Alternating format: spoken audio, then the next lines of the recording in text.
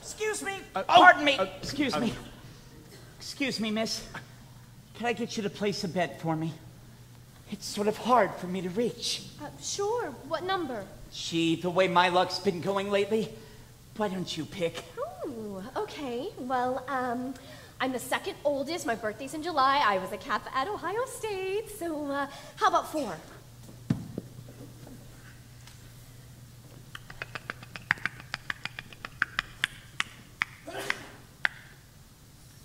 Mesdames et messieurs, les jeux sont faits. Numéro 17, rouge. I'm sorry. That's okay. Excuse me.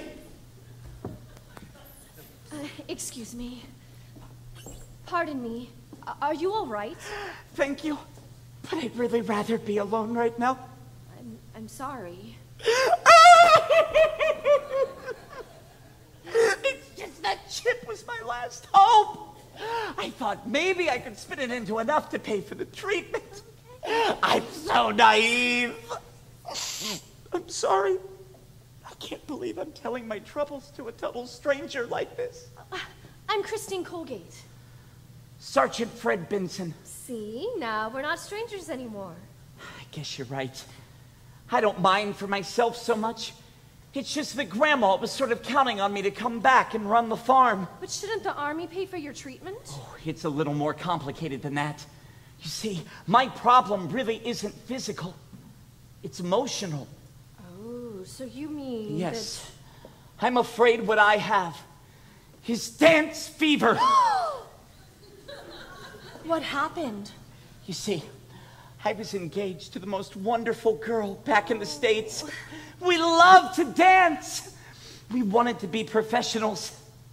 And then one day, some talent scouts came to town with an audition for Dance USA. Oh my God, I love that show. Me too. Oh my God. Well, we decided if we won, we'd pay off the farm, sell the horses for glue, put Grandma in a home, and live happily ever after.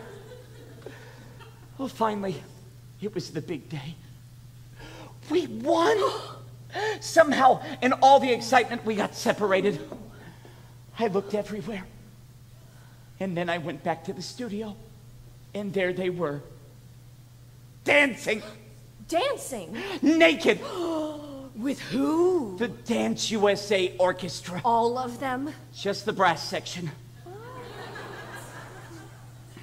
That night, I tried to sleep, but all I could dream about was them dancing, making love. Dancing, making love. I woke up the next morning, and I was numb from the waist down. Oh.